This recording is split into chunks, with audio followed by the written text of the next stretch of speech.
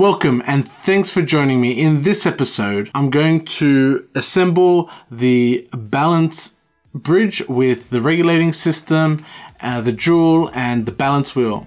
Fingers crossed everything goes smoothly.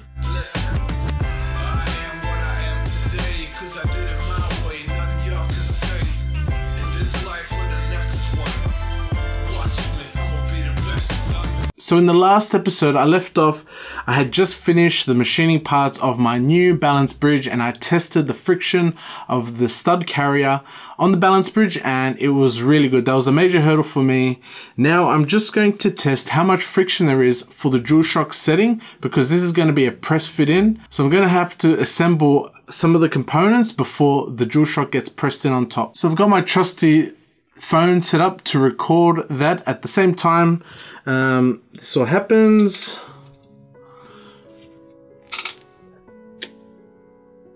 And the whole so let me just show that again on a different angle. This is meant to be a really tight fit and have to be pressed in.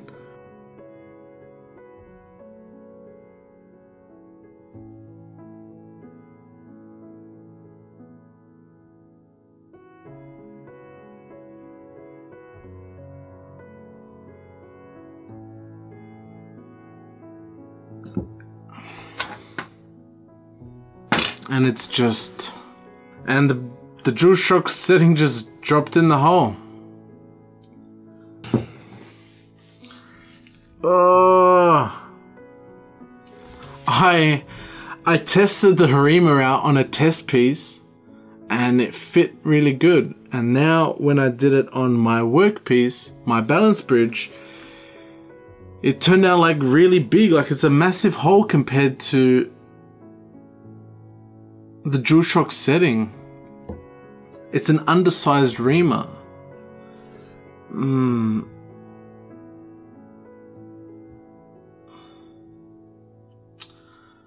That hurts. That really hurts. I'm sorry guys.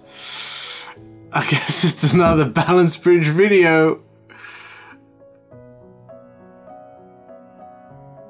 I've been having a think about it and I think what I'm gonna do is first I'm going to try to find out what exactly happened.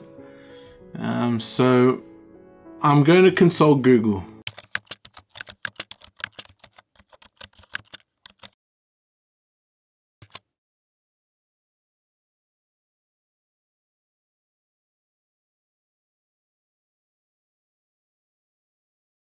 Basically, I scrolled through a bunch of threads on the Practical Machinist forum, and also I found the Sandvik Tools website had like a troubleshooting page on reaming.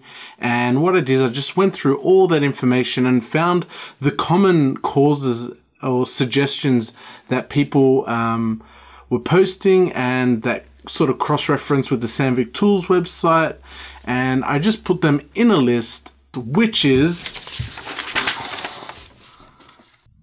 this list right here. And so the first one on the list, pretty straightforward, is spindle run out. I mean, my lathe has some pretty good run out. I don't think that is an issue, but that was one of the most common ones that sort of popped up on all the suggestions. The next one was the reamer was not aligning with the pre-drilled hole. Now I can see this one may be an issue for me because what I did was I drilled the hole and then I bored it open with the lathe cutter, and so maybe the tailstock is slightly out. I mean, if it's 5 micron out, if I include the run out of the spindle and say a 5 micron misalignment of the tailstock to the headstock, that's probably enough to be getting the results that I'm getting. So that's something that I'm going to definitely look into. One interesting thing was spindle speed and feed. So someone mentioned that if the spindle's spinning too fast and you ream quite slow, this can also cause an oversized hole, and that's exactly what I did. So I'm really hoping that the cause. So that's a simple solution. The next one was the hole had a built-up edge, and maybe to chamfer the edge of the hole.